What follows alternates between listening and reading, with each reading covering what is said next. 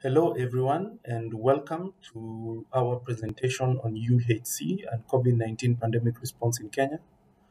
We are pleased to be with you at the 2020 HIRA International Symposium and Training course. My name is Jared Nyakiba. I'll be making this presentation with my colleague, Linda Makayoto, and I will begin. So the outline for our presentation today, a bit of a background, a bit of health system, then UHC, and then the COVID-19 pandemic response. So background, Kenya is a country in East Africa, one of the countries in East Africa, around 580,000 square kilometers. We have a population of 47.6 million people. On UHC, UHC is a key government agenda. Achieving UHC by 2030 is one of the 4 key priorities of government. The others are affordable housing, food security, and enhancing manufacturing. The COVID-19 pandemic, we had our first case in March 2020. So far, we have 44,881 cases. We have 31,857 recoveries, and we have 832 deaths so far as at today, 18th of October, 2020. So the health system in Kenya, we have several laws and policies guiding the health sector. There are a number of them, but to mention a few. So starting with the Constitution of Kenya, 2010, which gives health as a right for all Kenyans, and it aims to progressively provide the highest attainable standards of healthcare in Article 43. Then the Kenya Vision 2030, which recognizes health as a key pillar, as part of the social pillar for socioeconomic development and high quality of life by 2030. Then the Health Act, this act enacted in 2017, provides for a unified health system and enhanced regulation of the health system that would contribute towards achievement of UHC. Then the Health Policy 2014-2030, which provides the principles and focuses on achievement of this particular constitutional requirement and aspiration. Then the Kenya Health Sector Strategic Plan 2018-2023, which provides a UHC roadmap for UHC. The other issue to mention is the UHC policy, which is in draft form. We are working on it. It is in development, that will seek to bring all these various efforts of UHC together. It's also important to note that this is all linked to international agreements, international objectives, international goals, such as the SDG, in particular SDG 3, which also aims for universal health coverage. So the health system in Kenya, in terms of levels of care, healthcare is actually devolved in Kenya to the 47 county governments.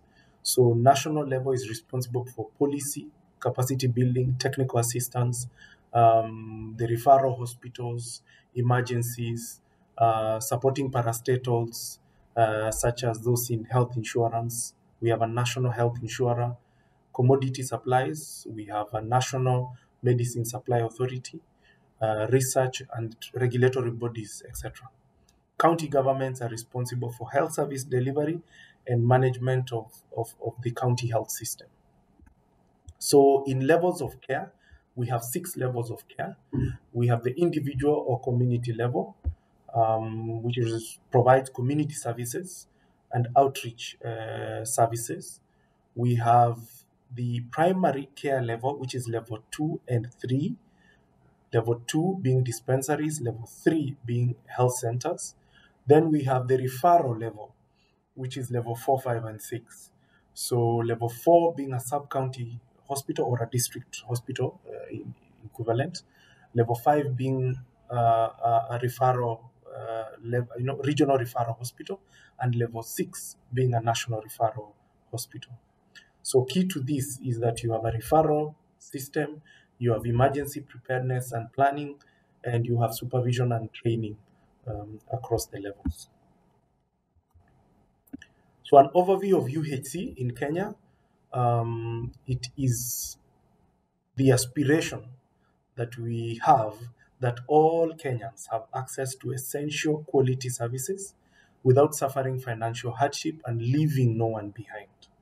Right? So it is important that Kenyans access essential quality services that they need without suffering financial catastrophe, and also moving together. So UHC is about the 4 A's of affordability, which is a financial protection issue, accessibility, which is an equity issue, services availability, actual availability, and then quality of services. If we achieve this, then we have high quality, people-centered and integrated interventions. So the journey for UHC is a journey, and Kenya has been on this journey for quite some time. But for these purposes, we begin at the pilot, the UHC pilot, in 4 counties. So we did a 1-year pilot in 4 pilot counties. This was mainly through input financing, provision of inputs, human resources, and essential medicines, etc., as per an agreement between county and national. So that was a 1-year pilot. So these lessons from the pilot counties were then scaled up to all the counties through, again, input-based financing for health products and technologies, human resources, basic equipment, etc. Again, through an agreement and a conditional framework for this. Now we are in a transition period where we are having both input and output-based financing. So we have a defined essential health benefit package.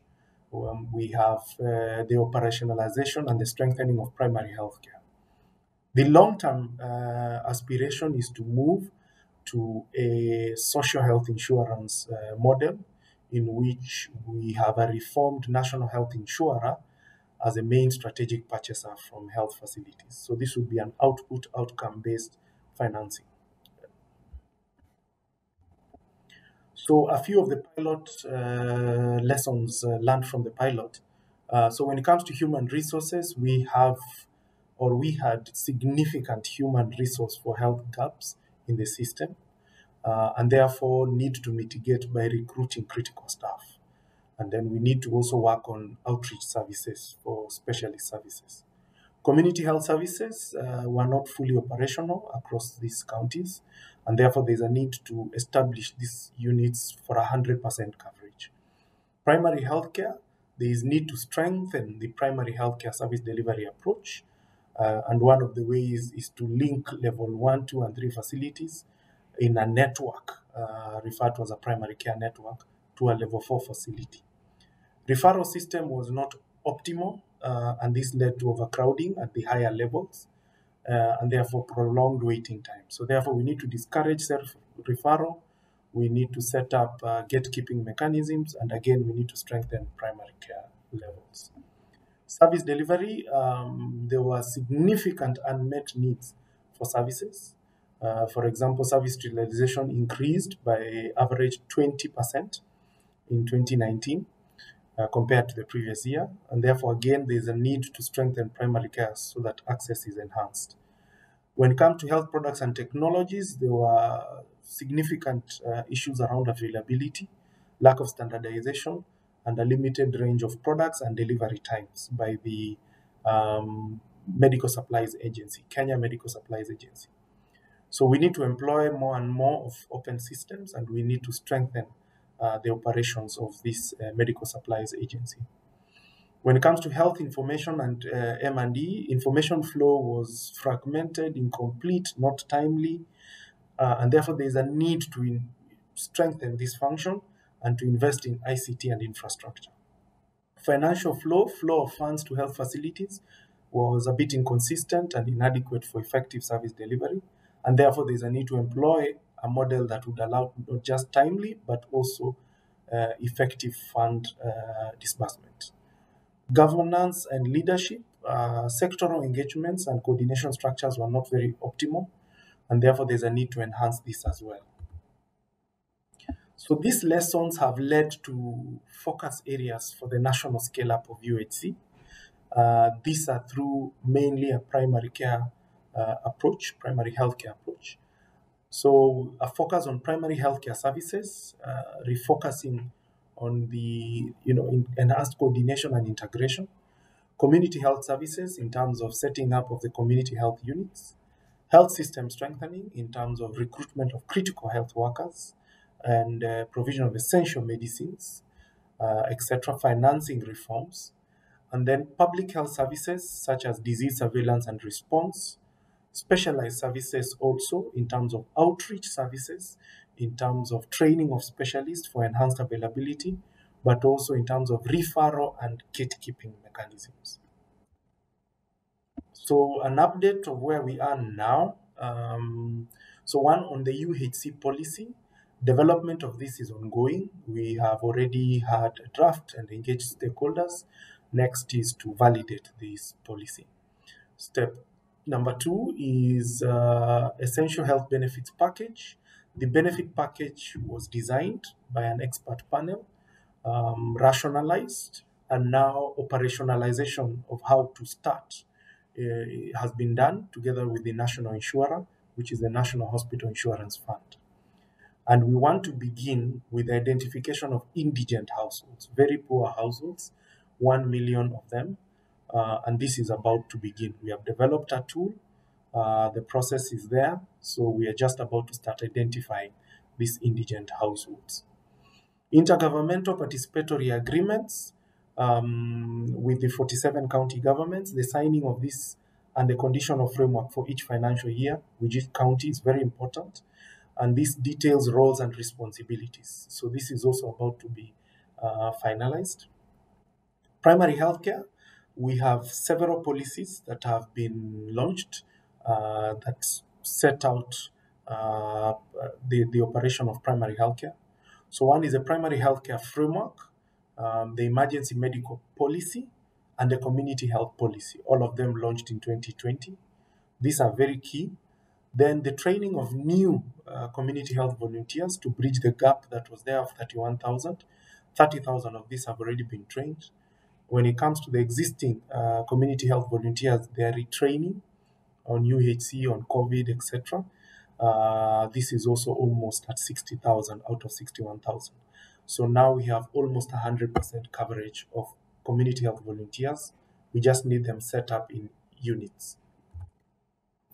Sensitization of health workers and the public on UHC. So these plans are in place to sensitize the county teams on UHC, Health Professional Association, and the public. So we have a communication strategy that will be key towards this. Human resources for health, recruitment of staff is ongoing. Internship policy and the human resource for health strategy in terms of how we deploy and use our human resources for health were endorsed. And then the issue around sustainable training of specialists. This development of a framework or a guideline around this is ongoing. Essential medicines and medical supplies and basic equipment. The National Medicines Therapeutics Committee was set up. Next, we need to now set up the county level of this committee, and this is ongoing. These committees will work on implementing the recently finalized essential medicines list and the Kenya Essential Medical Supplies list and Kenya Essential Medical Lab list, which are about to be finalized. The development of clinical guidelines by this committee is also ongoing. We have a health products and technologies grant to counties provided as drawing rights at KEMSA. And this is ongoing. All counties have accessed this grant and made their orders and received their supplies. County quantification of needs is also ongoing. Then basic equipment was quantified and specs developed. So we are looking at how to do this. So when it comes to the assessments, monitoring and evaluation, we have the Kenya Health Facility Assessment of 2019, which gives us a baseline for UHC. We have COVID assessments that have been ongoing. We have UHC county readiness assessment that has also been ongoing. That also gives us a picture of where we are in terms of readiness to roll out.